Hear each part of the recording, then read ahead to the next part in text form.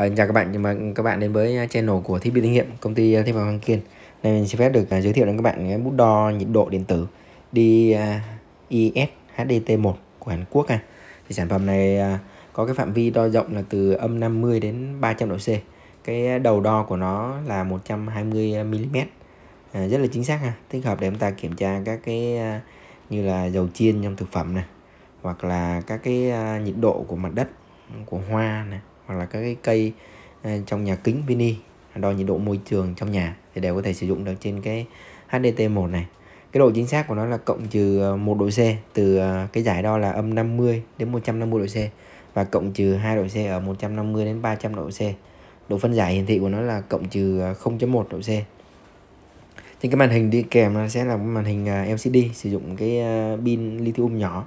Cái sensor ở đây nó thiết kế với bằng thép không rỉ, inox 304, và kích thước của nó là 4 mm. Thân máy thì được làm bằng nhựa tổng hợp ABS, nó có cái nắp đậy sensor để bảo vệ.